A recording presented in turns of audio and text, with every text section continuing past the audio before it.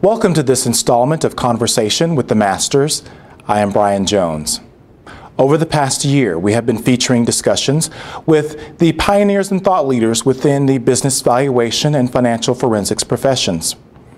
With this installment of Conversation with the Masters, we bring to you the legendary Dr. Shannon Pratt.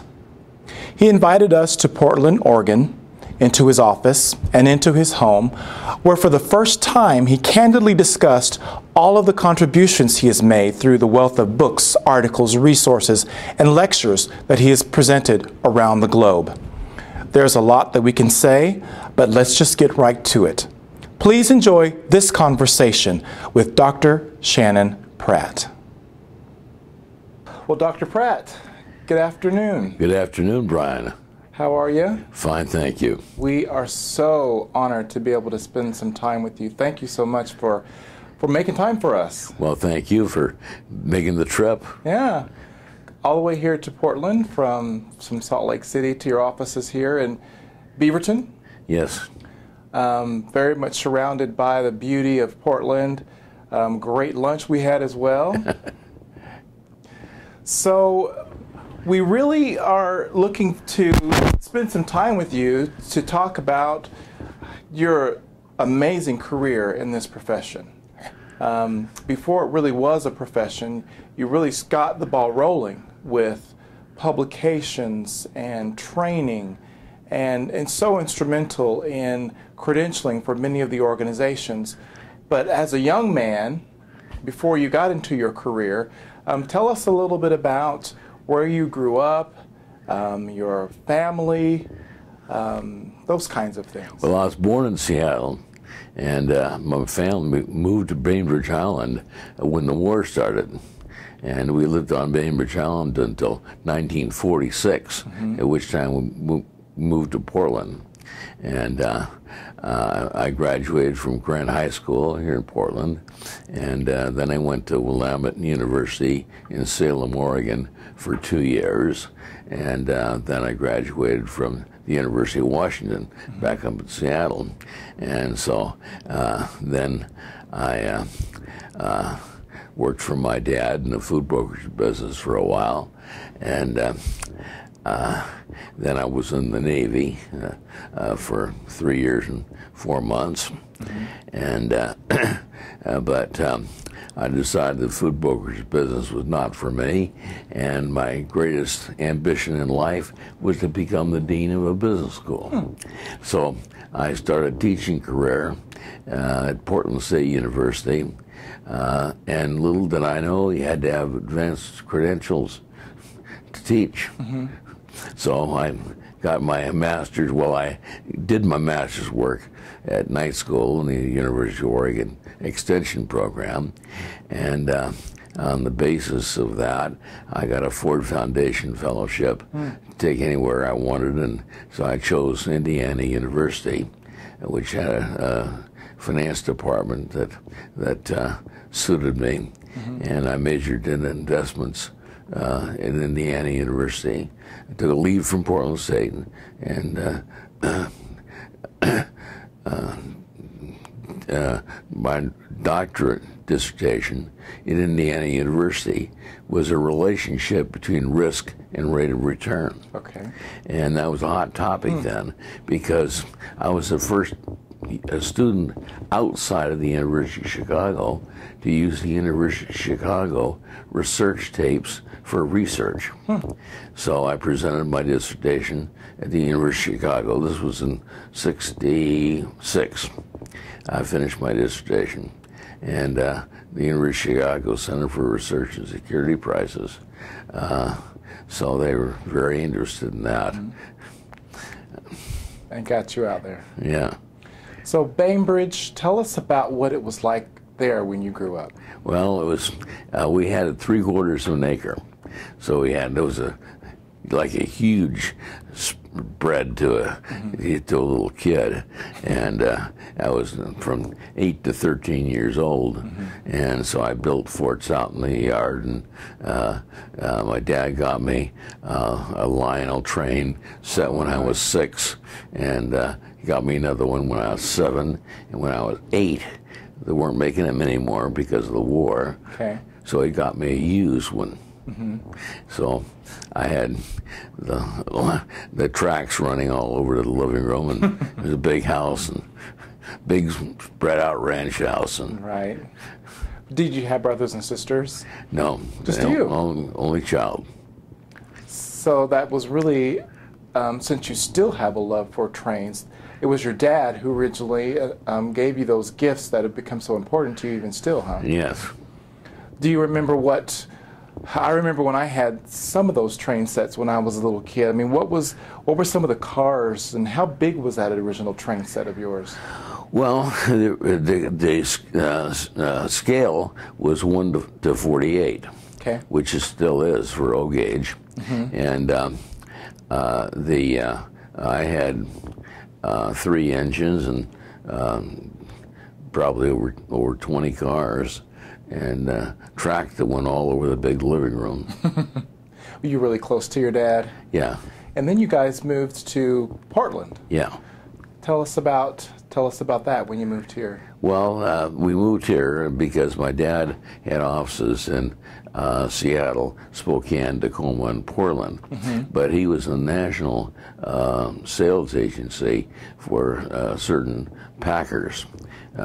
We sold carloads of frozen strawberries and grape juice and filberts and that sort of thing all over the country. He felt that this location would be better for him for his business. Did you like moving from there to here? Oh yeah, I liked it fine. I mean,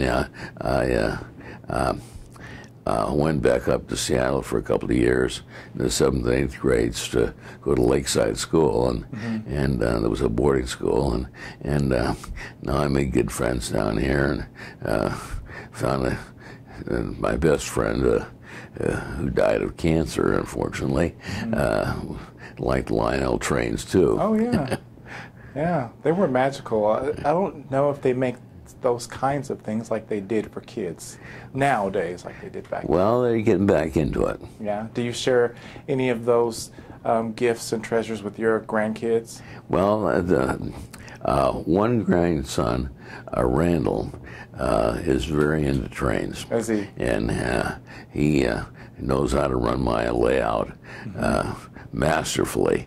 He can do it better than I can. But other than that, the grandkids are not very into trains. You've got 10 grandkids. Yes. With 4 kids. Yes. Yeah, all over the U.S., back east, and still here in Portland area. Yes, the 2 boys are still here in Portland, and one girl is living in Springfield, Virginia. Her husband works for the State Department, and the other girl lives in Fayetteville, Arkansas. Her husband is the head of the philosophy department at the University of Arkansas. Oh, very but good. the girls are both indeed ordained Presbyterian ministers, and the one in Arkansas has a church of her own, a little one outside of Fayetteville, and the older one is a full-time mom. Wow. Did any, besides your daughters, did any of your kids get into the accounting or finance profession? No. Nope, not at all, huh? No, not at all. So you graduated from high school here in Portland, Yes. and you went into the Navy. Yes. How did you make the decision to enlist in the Navy? Tell us Well, about there was a draft then, Okay. and it was a choice between being a foot soldier for 2 years or being an officer on a Navy ship for 3 years and 4 months, and I chose to be the officer. Right, right.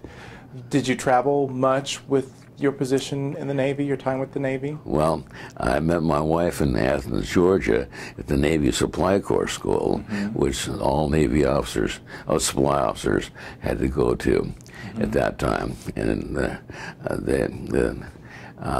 my ship was stationed in Pier 99 out of Seattle, when I first got married, and then I got transferred to Pearl Harbor before the well, when I first my first ship was the carrier Yorktown, and we made a Westpac tour.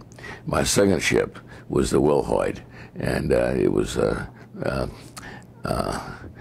that was the one I got married, and it was transferred to Pearl Harbor for the last 4 months of my tour, and so we decided not to save any money, and we saw all of the Hawaiian Islands. We toured around whenever the ship was in port. We're 3 weeks in and 3 weeks out. So you met your wife during your tenure in the Navy in Georgia? Yes. She's from Georgia? Yes. You've been married how long? 53 years. Wow, congratulations. Congratulations. What does she do? Or what did you do together as a young couple? Well,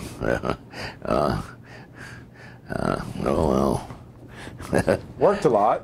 What? You traveled a lot. Oh yeah, in the military. Yeah, we traveled. We've been traveled, and I had to count them up one time, and we traveled around 33 countries. Wow. And I was teaching and lecturing and all over the world, in New Zealand and Australia and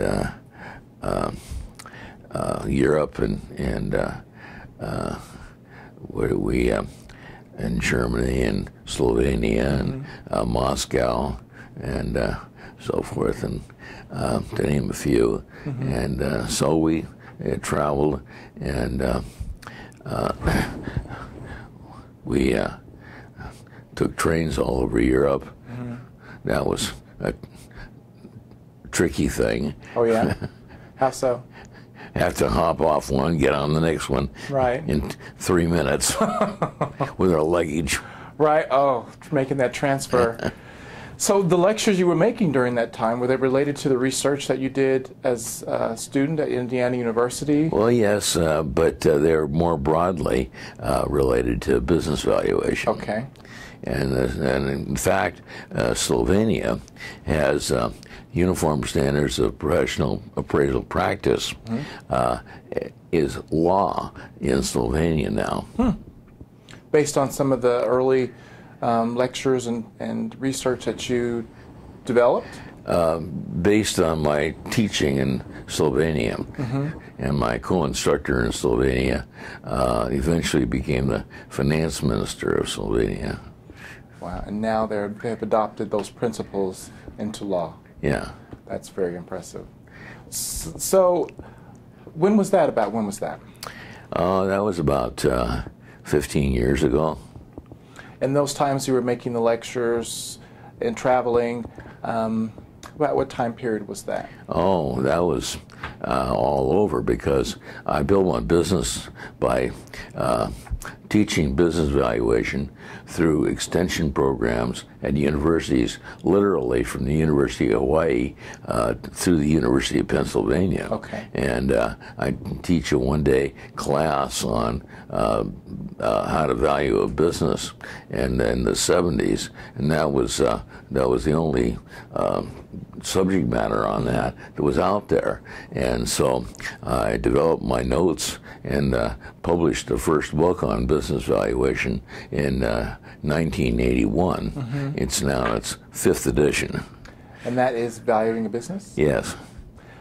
In the 1970s. So that was the first publication out related to valuing business enterprises. Yes. Before that time, was there any resource for valuing a business? Was there any real practice or theory?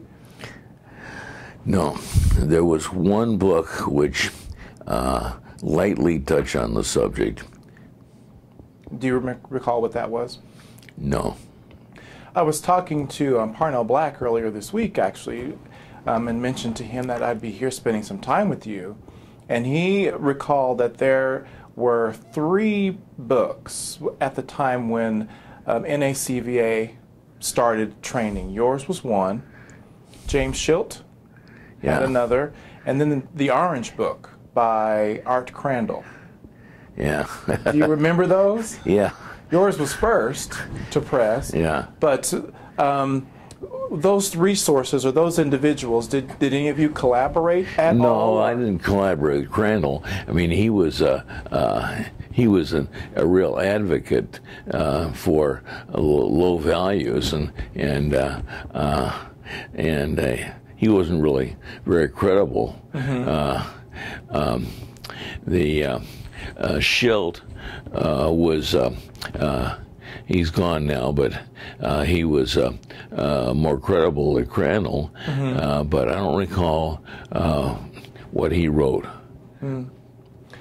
So starting with your publication, it really cracked the door open to methodologies, much more consistent methodologies to value businesses. Yeah, and when we formed the Business Valuation Committee of the American Society of Appraisers in 1981, and I was on the first Standards Committee. So we got together in Los Angeles at the offices of Claire Donius of Arthur Anderson, and we thought we had a stack of sheets that thick, with each one with a term on it, 400 terms, and we thought we'd get through those in a weekend. Oh my goodness! And well, we discovered that everybody had a different idea, and we got up the weekend agreeing on about 30. Oh, out of about 400. Yeah. Wow. Well, things have changed, but to some degree, there's still a lot of varying words and definitions that are used. Yes, there are, but it's getting better. Yes, very good, and you've kind of helped push those things forward. Yes, I'm proud of that. So the American Society of Appraisers is really where you started, or with the organization that really started with a credential or... Well, the Institute of Business Appraisers was started in 1978, and the American Society of Appraisers was started in 1936, but it didn't form its Business Valuation Committee until 1981. Okay. So the IBA is the longest term organization that has been specializing in business appraisals and business values. Yes. They're a certified business appraiser credential. Were you very much involved in helping to establish what was the requirements for that program? Yes, I was, and I knew, I know Ray Miles very well, and he and I are good friends, and I taught and lectured in many of their classes. That program now is taking its next generation of evolution in that it's partnering with the NACVA to combine the training for both programs, at least the fundamental training. Yes, I think that's a very good idea. Why so? Well, because we don't need scattered training. I mean, we should all have the same training, and we should come together on principles and practices, and the amazing amount of redundancy between the AICPA and NACVA and the ASA in its courses. And I'm glad to see that the NACVA and IBA have combined courses, and I understand from you that you're talking about the ASA about more coordinated work with them. We're attempting to, yes. Also, recently, just this year, the IBA and the NACVA have unified their standards. Yes. And they're all in uniformity with the AICPA's SSVS standards, so there is a lot more harmony now with the standards of those organizations. Yes, and those are all in accordance with a uniform standard of professional appraisal practice, which is the daddy of them all. Right, right. So, speaking of all those organizations, the ASA, the IBA, the NACVA,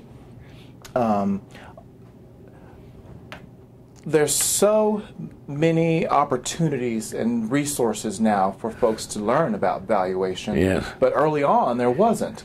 There was a lot of growth, probably in the late 90s. in the profession. It just grew so rapidly. Yes.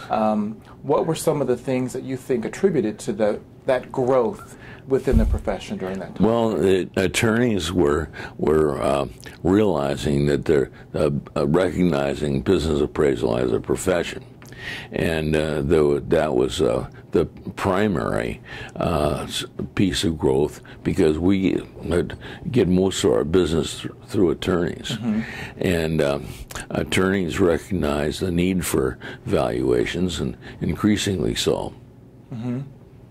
For what purposes, obviously? Well, for all kinds of purposes, for mergers and acquisitions, and divorces, for gift and estate taxes, for shareholder disputes. As a matter of fact, 43% of our business last year was shareholder disputes, one kind or another. Man, that's a lot. And your practice is here, headquartered in well, it's headquartered here, but we practice all over the globally. Globally, yeah. We did one case over in Austria last year. And you were a founder of Willamette Management Associates. Yes. Early on. Yes. Tell us about how that's still a very prominent firm. Yes. Tell us about your time there and how you. Well, I started Willamette in 1969, and at that time, we were largely doing research for brokerage houses. There were no brokerage house analysts in Portland at that time, and we're writing company reports for brokerage publication by brokerage houses, and doing work for public companies. And all of a sudden, one day, somebody came to my door and said, "Well, my dad died, and I've got an estate, and taxes, what's it worth?" And their company come to the door, and they'd say, "I've got an offer on my table for so much money, and I want you to take a look at it." And I suddenly realized the service of valuing privately held companies was not being well served in the United States. And so, and then I decided that we'd make that a major part of our business.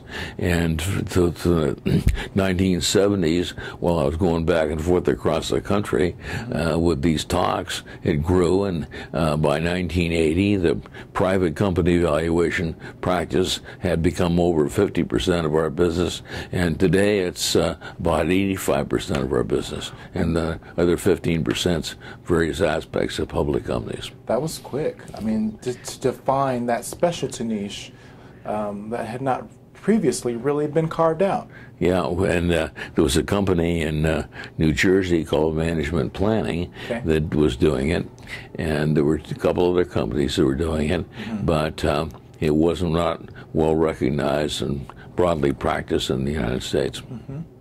So it grew quickly, and it then expanded. As you taught and trained more, people became more aware of that business opportunity or that specialization opportunity. Yes. So you were with Willamette for a while? Yes. I started in 1969, and I sold it in 1991 to Robert Riley and Bob Schweiss. And I worked for them until 2003. And then I started the Shannon Pratt Valuations on January 1st, 2004. And you've been here since. You guys are moving pretty soon, huh? Yeah, we're moving down the street a little ways. Yeah, not too far away. Yeah. How many individuals do you have right now? We have 7 now, and we're looking for an 8th. Oh, well, let's put it out there. Anyone who wants to work for Shannon, let's get your resumes in. You got a tough boss to pitch to, but a great opportunity. What kind of things in your practice do you do? You mentioned a great portion of your revenues recently was from shareholder disputes. Yeah, the shareholder disputes of various kinds. From everything from an ESOP employee group saying they were not valued in accordance with ESOP regulations, to somebody seeking a valuation under a buy-sell agreement and having a dispute over the value according to the buy-sell agreement. That covers the most of it. On the issue of ESOP, recently the Department of Labor is wanting to redefine fiduciary. Your partner, your previous partner, Robert Riley, testified on behalf of the AICPA on that issue. Are you familiar with what's going on there with them wanting to redefine that fiduciary? There's going to be a recategorization of the individuals who are qualified to do that type of appraisal. Okay. And there was quite a bit of uproar within the profession as to make sure that the analysts and appraisers who are obviously trained and certified in how to derive values can make sure that their position in that matter is still very applicable. Yeah, but we're not fiduciaries. Correct. And we don't want to be fiduciaries. No, no. But to be able to help define or support the deriving those values. Yes.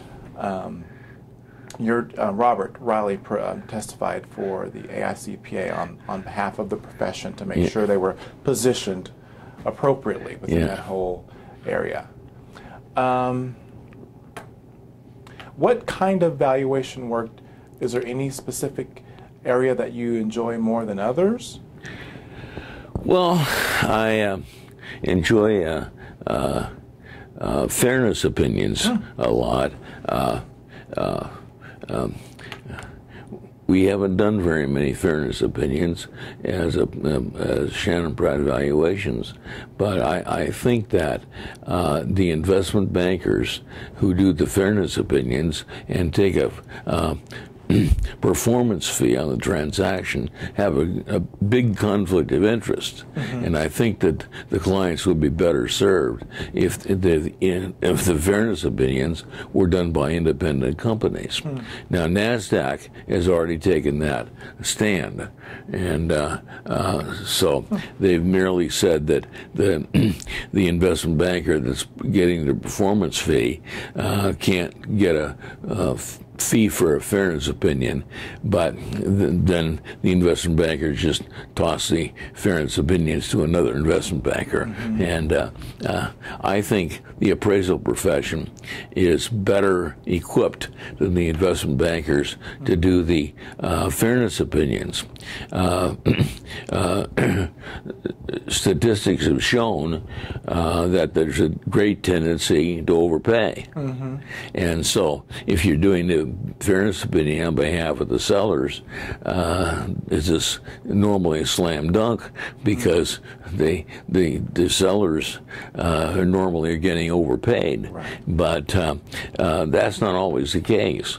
I had a fairness opinion on a bank in a way offered by a very prominent business person in a way for the bank, and the directors really wanted to sell it. And I had to tell them, the directors, it wasn't fair. Right, a more realistic value. Yeah, and so fortunately, about 6 months later, they got another offer that was within my range. And so, but fairness opinions are I think my favorite activity.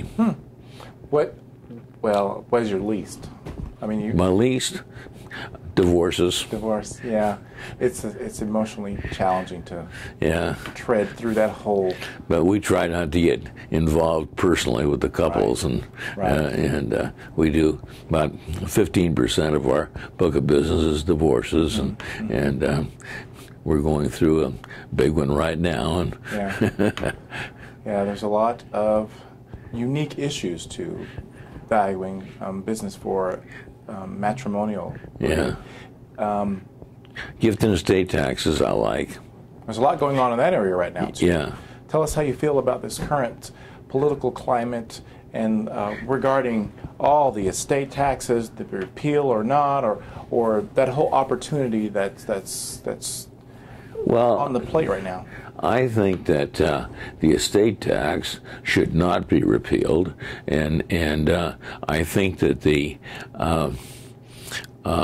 income taxes should be much higher at high levels of income, say over $1 million.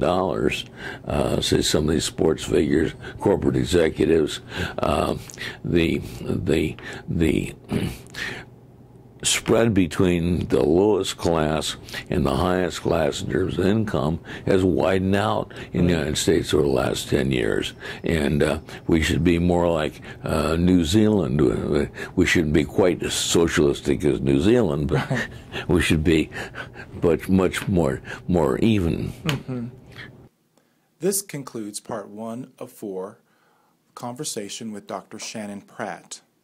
In part 2, Dr. Pratt will be discussing technical valuation issues, the importance of outreach to college and university students, and also giving advice to others who practice in litigation matters.